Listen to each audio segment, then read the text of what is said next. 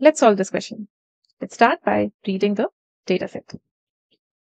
All right. So nation X is a democratic country with 3 major political parties. Okay, so we have 3 major political parties.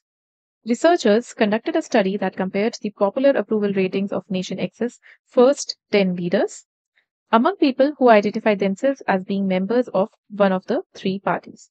All right, so a survey was done. So survey was done on people. So people surveyed belonged to one of the 3 parties. Let's say the 3 parties are A, B, and C. So the people who were surveyed were from one of these 3 parties, and 10 leaders were surveyed. All right. So let's read further. The researchers found that each leader had the highest approval rating from people who identified themselves as being members of the same party as that leader. What does that mean? It means that a leader from party A will have highest approval rating from people of party A. Right? Similarly, leader B will have highest approval rating from people of party B and C. All right. Let's read further. The results of the researcher study are shown in the graph. So here's the graph available to us. All right. So the parties are the same. We also considered ABC. So we have ABC parties, and we can see that these 10 leaders are there. So the approval ratings for these are the approval ratings, and these have been compared. So for example, for the first one, the first leader has received approximately 81% approval rating from members of party A, approximately 40% approval rating from party B, members of party B, and somewhere around 15% approval rating from members of party C. Now, we know here that any leader gets highest approval rating from people who belong to his own party. So, it means that this first leader who received highest approval rating from members of party A, it means that this leader belongs to party A. Right, let's check the second one. So for the second leader, the highest approval ratings are from party B.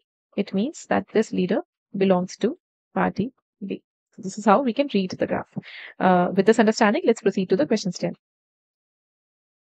According to the information provided, dash of the first 10 leaders were members of party A. So we have to select the number of leaders who were from party A. So let's go back to our graph.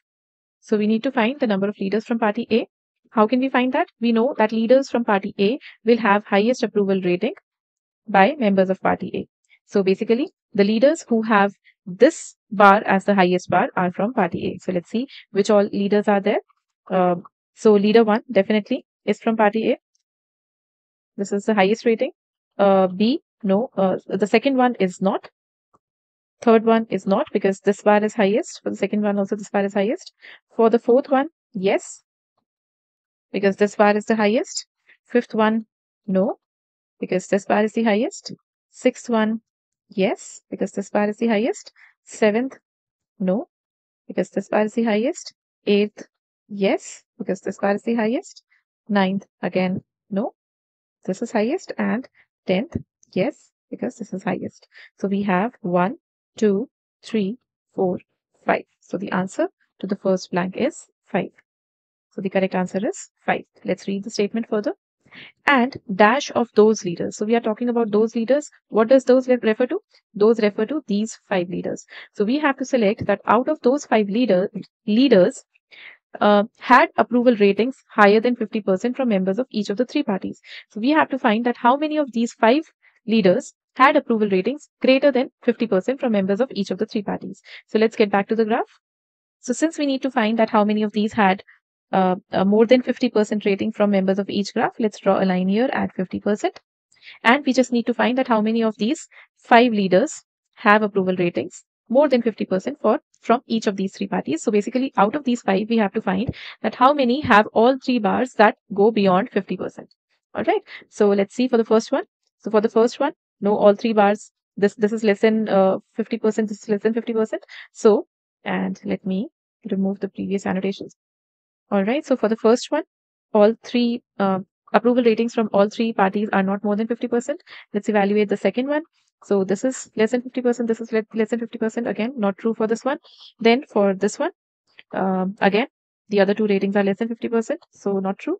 For this one, it is close to 50% but less than 50%, and this one is less than 50%. So again, this one is not, this one also does not have more than 50% ratings from all three parties, and the last one also has less than 50% ratings from the other two parties. So none out of these five leaders